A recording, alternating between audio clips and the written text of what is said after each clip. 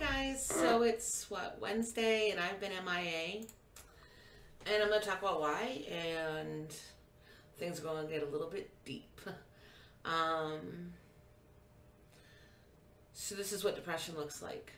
I can smile, I can look like I'm fine, and literally for the last week, I really haven't been able to sit in front of a camera and be able to act and say things and be normal and not feel like I was lying to everyone. And I really wanted to cover specific topics, but at the same token, I felt completely disingenuous. And that's one thing I always said I would not be on this channel. And I decided that I had to take a few days and kind of prep myself to just be blatantly honest and be completely open. And normally Christmas is like my favorite time of the year. Last Christmas was the first year that I didn't want Christmas to happen. And that was because my daughter was living in China. And that is when I was in the midst of the worst depression I've ever been in. And it was just before I started this journey. And as I'm coming up on the 1 year of my weight loss journey, and I've been having all these issues with my scale and everything else, it just feels like so many things are going wrong, and my plate is so full. And I know my daughter's going to watch this, and I want her to understand this is not anything negative about her. This is 100% me, my feelings, my issues. And I want to preface this by saying I love my daughter very much, and I am so happy that she's happy. Like, I've never wanted anything else. Okay, glasses are coming off. I've never wanted anything else for her but that. But it's hard as a mom to have your daughter living 19 hours away and planning a move that's going to take you further away, especially when she's getting ready to have her first child, and your whole life raising her, all you ever thought was, I can't wait to be there when she's pregnant and be there for everything and help her do all these things, help her decorate the room and help her, all these things I wanted to be there for. And now I can't. Because there's no way we can live in Connecticut. There's not jobs for us there. The cost of living is through the roof. It wouldn't work. So having to really kind of walk yourself through, she's an adult. She's absolutely happy. Her boyfriend is amazing. He has been so great with her, and his family's been super supportive. And I guess seeing her at Thanksgiving just kind of started the shakedown a little bit on me. And like I said, again, this is all me, 100% me. 100% my issues. Because I want her to be happy, and she is happy where she's at with who she's with. And, yeah, so, so, that was the first part, is knowing that Christmas Day, she won't be here. And all last year when she was in China, I got myself the Christmas by saying, it's okay, she'll be here for next Christmas. And now, I don't know when I'll spend a Christmas with her again. And that's kind of hit me really hard.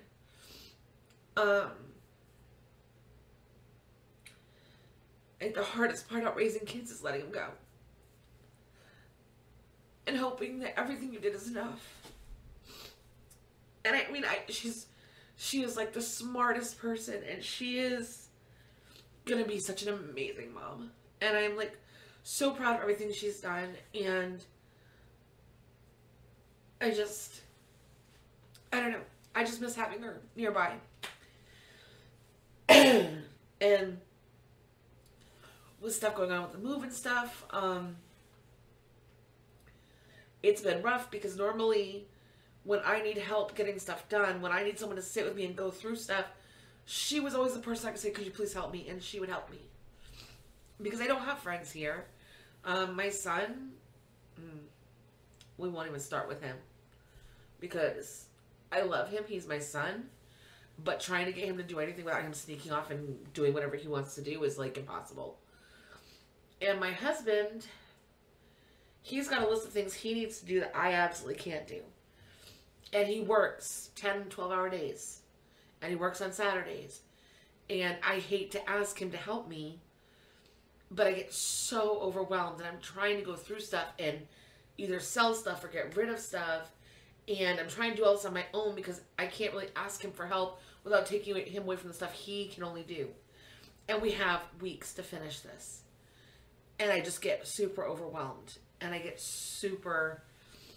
When I get overwhelmed, I start having panic attacks. When I start having a lot of panic attacks and I'm feeling overwhelmed, I shut down and I get really depressed. Because I'm trying to get my real estate classes done so that when we leave, I'm already done with my classes. I can just sit for the test and start working right away. Like, that is the goal. But I still have to get caught up on all my health coaching stuff. And I'm not. I'm nowhere near caught up. And I know I have till June to finish it. And that's fine. I could still take clients because I've got my temporary certification on the health coaching part. I'm really just working on the life coaching part and the business part right now. But I still feel behind the 8 ball. I still feel completely just like I'm just lost a little bit. And I've been using all the techniques that I teach other people, but I think it's easier when someone else is guiding you through the steps than to do it for yourself. And so I bought the Panda Planner. I'm like, okay, I'm going to do this every day. I'm going to get back to taking my medication. And then for me, when I get stressed out, I've been using my gym. And I haven't been able to because it took my husband almost 2 weeks to do the floor because we had help for 4 hours, 3 hours one day. And he's had to do the whole rest of it on his own. And of course, you know, it's a lot for one person to do a 23 by 15 room with tile. And we just got the washer and dryer back in, so I haven't been able to do laundry for like a week and a half to 2 weeks. I had to go, thank goodness, like, we had enough clothes kind of stashed up. But we also went to the laundromat, and that was an experience. And I don't know. I've just been super overwhelmed. When I started gaining weight because I wasn't eating right, and then because I wasn't working out, I know I've gained more weight, and then my scale wasn't working, and I'm like, well, am I 30 pounds more? Am I 20? Like, what am I? And then I started getting frustrated. Like today, I am so swollen, and I know why, because I had a soda yesterday, and I know that sounds crazy, but literally I swell up like a blimp the second I drink a soda, which is why I don't drink them that often. And I'm sure it's the sodium. But, you know, it's just, I need to go back to taking my meds. I need to start taking care of myself. And I need to just be honest with you guys and be like, listen, this is where I'm at right now. I don't want to fake being fine. I don't want to fake being happy. I don't want to fake any of that because it's not fair to you guys because I've always said I would be 100% transparent. And so this is what I've decided to do. I'm going to do another weigh-in the first week of January, the first Thursday, which I think might be January 1st. Let me look. It'll be the 2nd of January. So January 2nd, I will do my first weigh-in. My next weigh-in. I am going to give myself a couple weeks because first of all, my scale's still not working. My husband hasn't really had time to look at it. He was getting the floor done in the room. It's still not actually completely done. He still has a section that he has to grout and seal. But we had to get the washer dryer back in because we were out of clothing. I was wearing nightgowns some days when I knew we weren't going to go anywhere because that's what I had for clothes. Like literally, it's how I got through it. So he has, I think, his first day off either Saturday or Sunday. And then he's off until January 2nd. So we will hopefully spend that time getting a lot of stuff done in the house. Getting the stuff he needs that he can only do done. And then maybe in the evenings helping him help me with the stuff that I need help with.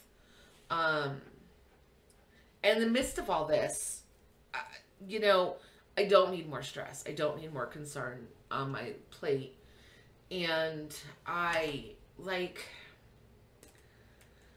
found that people on Facebook, when you're selling stuff, are the rudest, jerkiest humans on the face of the planet. I had somebody for a $5 item wanted me to drive an hour to go meet them. No. When I have a $5 item, you can pick it up in my town. I'm not spending any gas to come and meet you. Like, that's just how it's going to be. I had an item I listed for sale for $15, and it was the big whiteboard that I used to use to put my weight on when I first started. I just really haven't been using it. And I'm like, I don't know why I'm holding on to this. I need to just let it go. I'll sell this. I had 2 new packages of markers, which I'm sure you know those are not cheap. Those are like $8 a piece. And then I still had like 5 other markers, 2 erasers, because I bought an extra eraser when they were on sale. And like all this stuff. So it was probably like $60 worth of stuff. And I put it for $15. The writing thing was like brand new. This lady's like, "Will you take $10 for it?" And I'm like, "No, I priced it at 15. 15 is fine. The markers alone are worth more than the price I'm asking." And she's like, "Well, I don't want the markers, so just sell it to me for 10."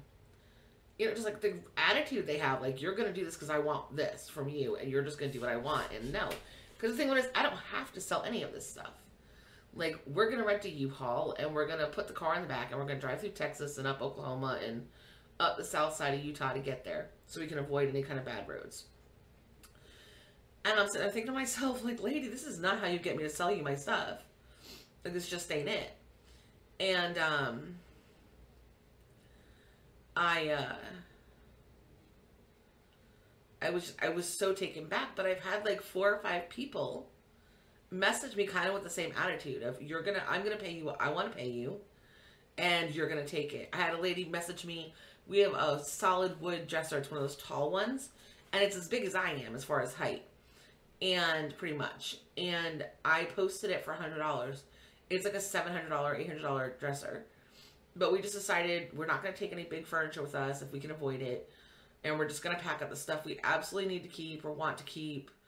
And try to, I mean, I literally got rid of half the stuff in my kitchen. Just because I don't ever use it.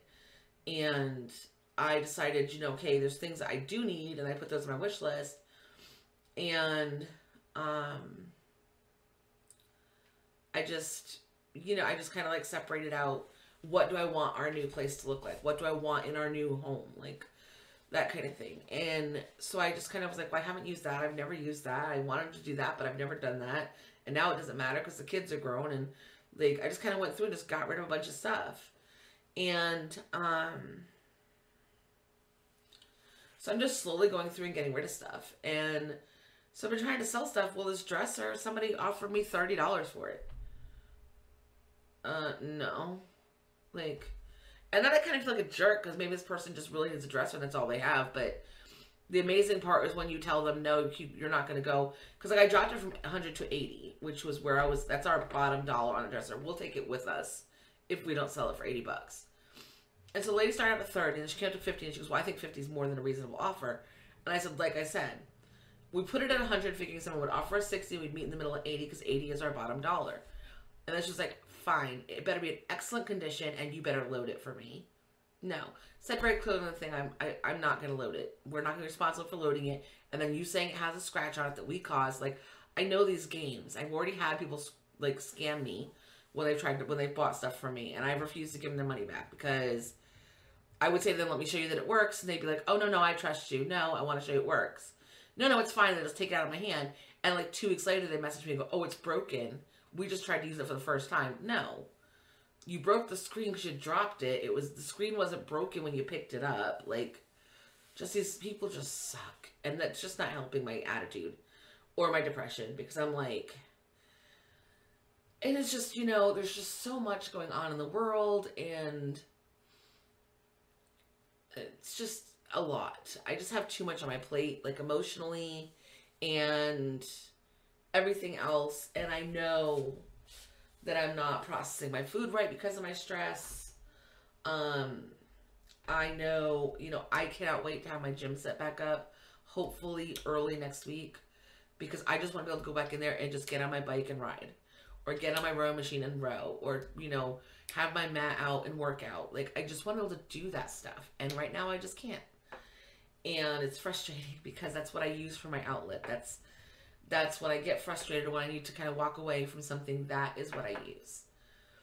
And I haven't had that for a few weeks now. And it's showing in so many ways. But I am going to be more consistent in posting. But I want to make sure that before I do that, I am 100% honest with you about what's going on.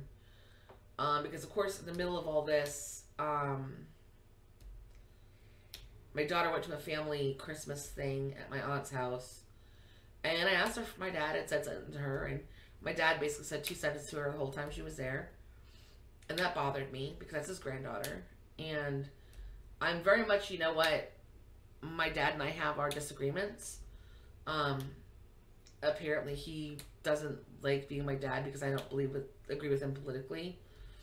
It's all I can take from everything is if you don't agree with him, then he doesn't like you. And that hurts because I still love him even though we don't agree on some stuff. And I really shouldn't be surprised, I guess, because, you know, I shared a thing today and it was actually for both my parents, quite honestly. Because growing up, I lived with my grandparents. I didn't live with my parents. My mom definitely didn't have the money to raise me or get me back because my grandparents had custody of me. And my dad just chose not to come visit me most of the time, or not to call. Like, a lot of them, you know, there's a lot of the stuff in my life with my parents that I question because phone calls are free, and the fact that I think my mom maybe called me 3 times my whole life, and my dad showed up around my 8th grade graduation, and that was the last time I saw him until I moved to Georgia. And then I drove from Georgia. I was so excited I'd go see him. I told him I was coming down. I drove all the way from Georgia, where we were stationed at, to Florida, where he lived, only for my stepmother to tell me he wasn't home, that he was busy that day, and I had told him I was coming. So, you know, I understand they didn't raise me, so they've never, you know, my mom has other children she raised, so she's closer to them than me, and that's whatever. And my dad never raised a kid. So I don't know that he knows how to be a dad. And I absolutely forgive him for that. Like, it's not, but there's always this part of me that wants my dad or wants my mom. And I've kind of come to this point where I've just accepted that. At first I'd accepted that they couldn't give me the relationship I wanted, and I was okay with whatever relationship we had because at least I had a relationship with them. And now I'm kind of growing into this fact of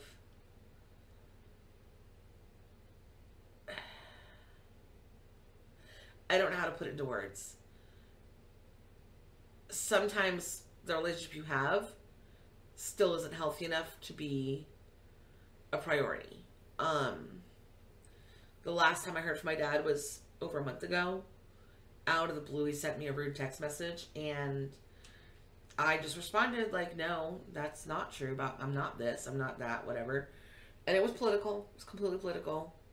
And the fact that I'm an independent and I will vote with what I feel is right over a political stance. Here's the thing, though, is I don't care how you vote. I don't care how anybody on this planet votes. I care about how I vote and if I can live with myself afterwards. I vote for things that I feel are important to me because my vote has to do with me. It has to do with nobody else in this world.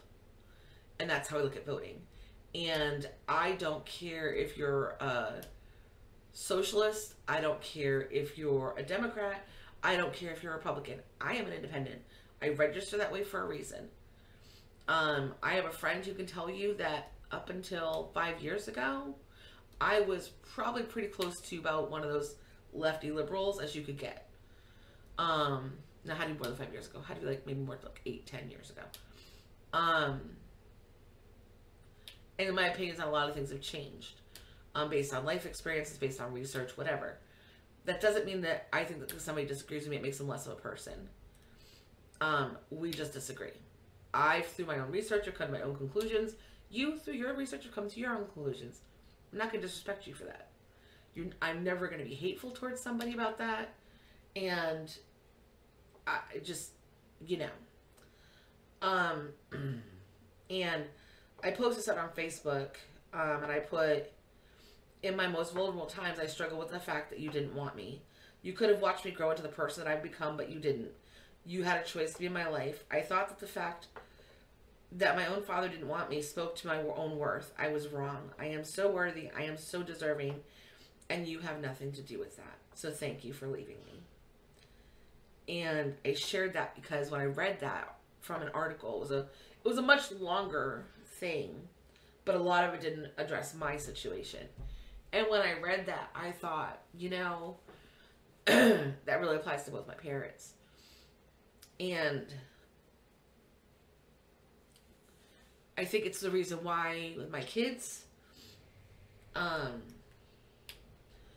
would stand up 110% for them every chance I got. Probably to a fault at times. I made sure they knew that I was there. And I make sure that my daughter knows I'm there, even though I'm not there in person. And hey, if she would have stayed local, I would be. But she didn't, so, you know, but I mean, if she knows that I am here if she needs to talk. And if I'm sleeping, as soon as I get up, I will answer her. There are nights where I don't sleep because I'm afraid that she might message me. So I need to stop doing that for sure. Because she goes to sleep just fine. It's all me being a worried mom. And that she's going to need me and I'm not going to be available. But I mean, it's just, I love my parents. And I will make sure it's very clear. I love my dad. And I wish my dad could just love me for who I am. Because I'm not a bad person. Actually pretty freaking awesome. And I almost feel like these last couple months, a lot of my issues with my weight gain, well, I guess it's been last month and a half, and a lot of these issues with my depression have been directly linked to having to be honest with myself that I can't change who I am. And if who I am isn't good enough for them, it's not my problem. It's just not. And I am releasing myself from holding on to this expectation that I have to try to be someone worth them loving. Because I already am. And if they can't, that's not my problem.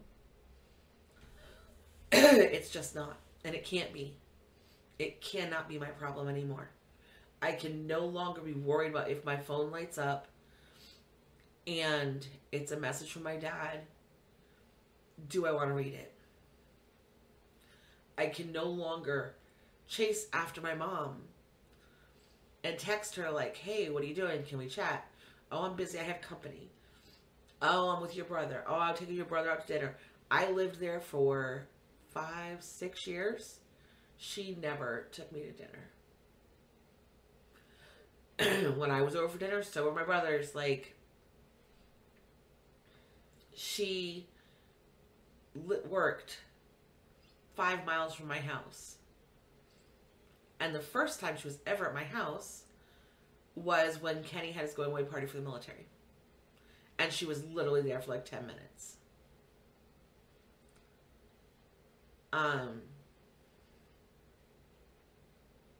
When I got married, I never even got a card from her for my wedding. And she was at my wedding. You know, my father refused to come to my wedding to my husband that I have now because my mom was going to be there. And so many things in my life have been screwed up because of things that don't have anything to do with me. And I'm tired of carrying them. I'm tired of them being a part of my story because they're not anymore. So January 1st, I am restarting everything. I mean, I'm still going to own the fact that I lost a lot of weight this year. That's not changing. And I'm still going to keep going. And so January 1st, I hopefully be able to tell you guys that everything is done in the house. Or January 2nd. I mean, I'm still going to make videos, so don't think I'm just disappearing. So I'll probably be doing updates of the house and what we've got packed and stuff like that. And I'm still going to do topic videos, but I'm not going to do weigh-ins until January 2nd. I'm going to take that off my plate because I know right now my emotional health, I know I'm gaining weight. I can see it in my face. I can feel it. And I'm still eating what I should be, which is what's really messed up. For breakfast, I have 1 egg with about 2 tablespoons of cheese. Not regular cheese. It's the Violife cheese. and a glass of water. And I've been drinking my water lately, so that's been good. And then for lunch, I generally make the food prep, lunch prep I did. That's my lunch every day. And for dinner, we usually have something with chicken. And I've been doing paleo and I think it's just Asian paleo meals, basically, is what I've been doing for the last week or so. So, I mean, I've really been right on target, and so I know it's not what I'm eating. It's totally my emotional stress. And it's just all of that. And it's amazing. I've done a video before about what stress does, but now you can see it firsthand. This is what stress will do to you. And so I am working on the next 2 weeks on getting my life, 2 weeks, about that, yeah. On getting my life into a flow so that when I start back on my weigh-ins and I find out the damage I've done by being depressed and letting other people's decisions affect my well-being, it's a moving forward point. And there won't be looking back. There will be, yeah, I lost a lot of weight last year. But I am going to have this stuff down to a running top. And I am going to tell you how I got there. But I got to get there first. So I'm still working on it. But I want to be, like I said, 100% transparent. I'm really sorry. This is super long, guys. Yeah, I'm going to stop this now because this is really long. And if you've made it this far, I want to let you know I really appreciate that you did. I know my dad sometimes watches these. I want you to know I still love you. I understand that you don't know how to be my dad. And I accepted that a long time ago. I just wish you could love me for who I am. And if you can't, that's okay too. But just be honest about it. And that's it. So I'm going to end it because I have to now because I'm going to go have a moment. And I will see you guys tomorrow in a better mood with a better topic, a more lighter topic. Yeah. So I'll see you guys tomorrow. Bye.